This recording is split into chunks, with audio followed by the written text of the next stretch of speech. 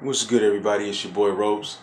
So there was an interesting question that came up in a Facebook group that I'm in, and the question was, would you tell your homie that his girl was a hoe? If you knew for sure about it, you caught her doing something, if she hit on you, what should you do? Should you tell him? How should you handle it, right? And I always think it's funny because like a bunch of niggas came through lying and shit about what they would do and how they would handle it. And I always think it's funny when somebody tries to say what they'll do when they ain't never been in a situation before.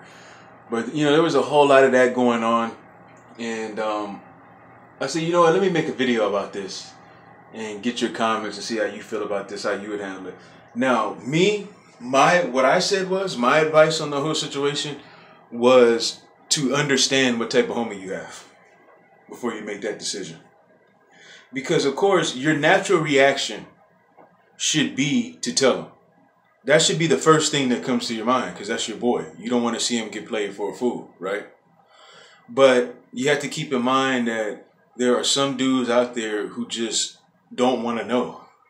They'd rather remain ignorant to the fact that their girl's a hoe. Even if they have suspicions of it, they don't want to find out for sure. And these men do exist. Okay, more than what you would think. This is not no rare situation here, okay? A lot of dudes are like this.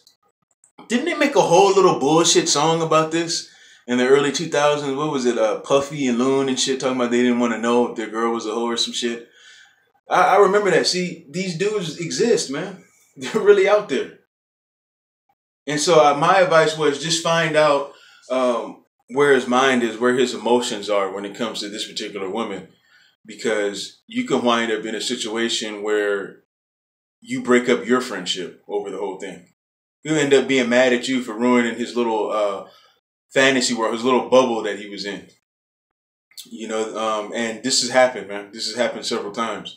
It may have happened to some of you, but I want to tell y'all about a situation that I was in and how I handled the shit.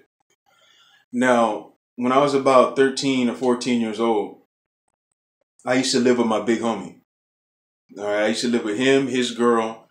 They were in their 30s, and then I had a little homie that was with me that was 1 year younger than me. Almost a year and a half younger than I was. So we all lived together, and my homie is like the perfect example of a rolling stone. Okay, he had girls all over town, and he would spread himself out with all of them. Okay, and I'm not talking about going and hitting it and then leaving and coming home. I'm talking about he would lay up with each of them for days, weeks, months at a time, if he felt like it. So he was never at our house. He was never there. There was times where he was gone for up to 2 months.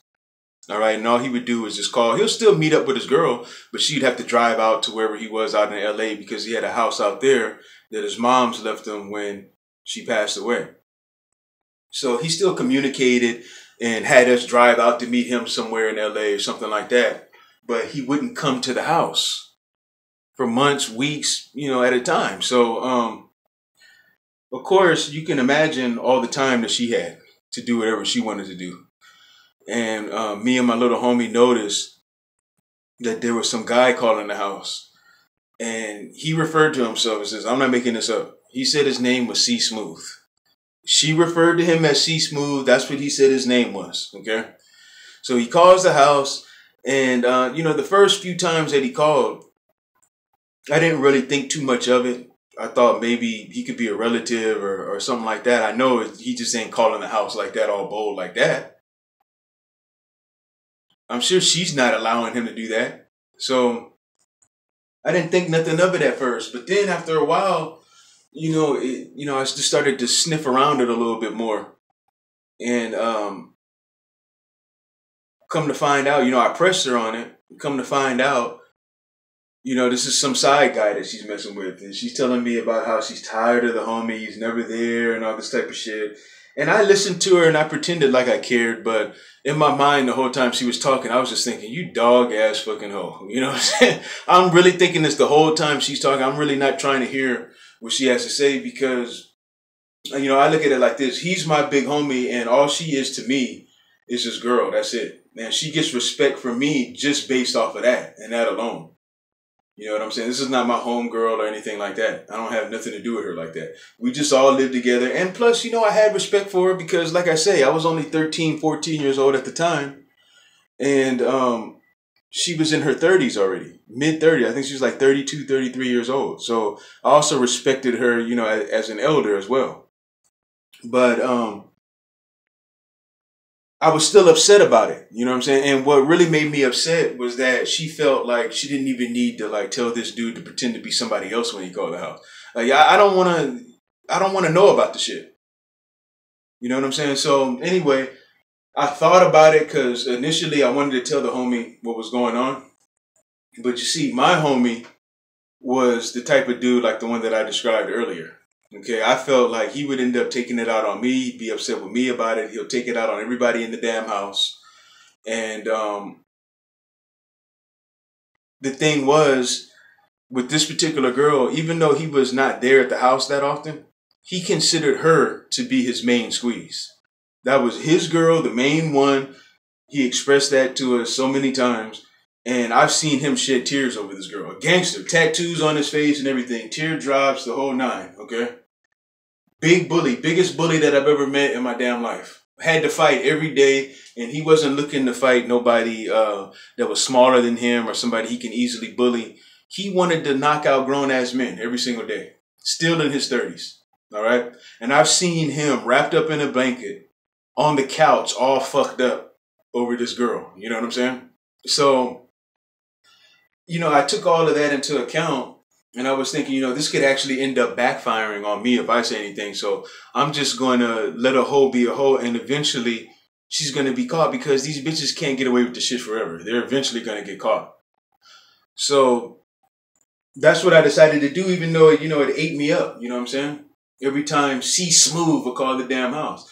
So, but one day I reached my breaking point with the whole situation because C Smooth decided to call the house and talk to me like I wasn't shit. Like I was just some punk ass little kid, snotty nosed little brat that needed to hurry up and put her on the phone. Like this is how he was talking to me, you know? And so one of three things happened. Okay. Either A, I just hung up the phone in his face.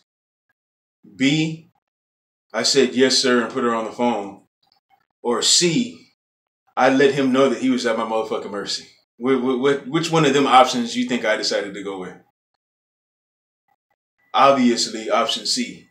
You know, and I told him that when you call this motherfucking house, you need to be pretending like you're the insurance man or something else. I don't want to hear no fucking C Smooth. I don't give a fuck about a C Smooth. You know what I'm saying? And this is me, a little kid talking to a grown-ass man because I knew all I got to do is tell my homie about this. And he's finished. He is finished. He's done. Okay? He will be found. Okay? Because the homie's going to press her. He's going to get dude's address. And it's going to be all over, man. She's going to give up all the whole information once it all come out. And I know that my homie could get it out of her. You know what I'm saying? So, you know, I let him know, like, look, man, you don't need to be disrespectful, man. You calling my homie's house. You know, because he knew that, because she told me that, she told him about the homie. So he knew where he was calling because he knew who to hang up on if my homie was to pick the phone up. Because there was times where we're sitting there, we're chilling, you know, throwing blunts around, watching a movie or some shit on the big screen. And the phone will ring, my homie will pick it up, and the motherfucker will hang up. That's happened several times. So I know that that was him doing that shit. So he knows the whole situation, but he's going to call here. He's got to know that we're his little homies. And he's going to call here and not even try to hide the shit. And expect me to just deal with this. You know what I'm saying? So finally, she comes out the room because she hears me going off. She knows that the call ain't for me because I didn't get calls there. So, you know, I gave her the phone or whatever. She went off into the room. And then she ends up trying to go off on me for going off on him. For disrespecting me. You know what I'm saying? And I just told her straight up, you know, like, I don't appreciate the fact that you're not even concerned with how me and my little homie feel about this. You know what I'm saying? Like, you want me to be a part of this. I don't want to be a part of it. You need to take that shit off somewhere where I can't see it. You know, have some respect. You know what I'm saying? Like I told her how I felt about that, and you know, she kind of understood where I was coming from. Well, anyway, what ended up happening was one day, you know, they got into some argument and she left and she was gone for 2 fucking months. Okay. She was never gone that long. When they get into arguments and she leaves, she usually come back within a day or two, maybe a week tops. Okay. This time, this bitch was gone for 2 months. Okay. My homie is fucked up all over again. You know what I'm saying? On the couch, wrapped up in a blanket. You know what I mean? Not wanting to do shit. All depressed over her. When he went to LA, he was calling us every single fucking day, asking have we heard anything from her. And this all went on for 2 months. Finally, one day we get a call from her, and she asks if the homie's there. I say no. She immediately hangs up on me, you know, while I'm still talking. She pulls up in the driveway. She comes in. I'm thinking she's back or something. And she goes into the room and starts throwing all her shit into the car. All her clothes and shit going on, just emptying everything. So me, I'm not about to go along with this. I call the homie immediately while I see her doing all of this because eventually, I mean, he's going to find out and he's going to wonder, you know, how come I didn't tell him that she came and emptied out everything?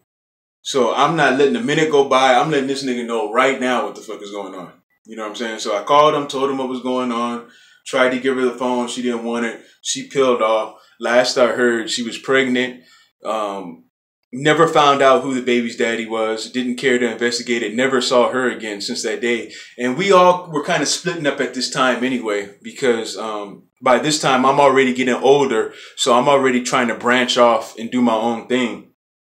And you know, I don't want him to start thinking something about, you know, me and this girl and shit. I don't want to live there no more for that reason, because I'm getting older now. I'm becoming a man now. You know what I'm saying? And before I was just some kid, you know, she wasn't going to fuck no little kid. He wasn't worried about that. But when I started to get a little bit older, you know, I say, I'm going to get out of this little situation because I don't even want him to think nothing. So we was already kind of splitting up at that time. So I know that my other homie, you know, he had another daughter, but it wasn't from her. You know, so the baby must not have been his. You know what I'm saying? Never cared to investigate it or nothing like that. So, see, I had the type of homie that was going to go off on me if I told him. And I saw how fucked up he got over her. So I decided not to say nothing about it. You know what I'm saying? Because he would have gotten mad at me for that. I know him. I just know him too well. You know, he was a bully. You know what I'm saying? He done socked out all the little homies and all that type of shit. I mean, that's the type of shit that he was on. You know what I'm saying? At that time. So I still know him to this day. You know, he's a lot changed now. He's a lot older now. You know what I'm saying? But back then, you know, he was just reckless.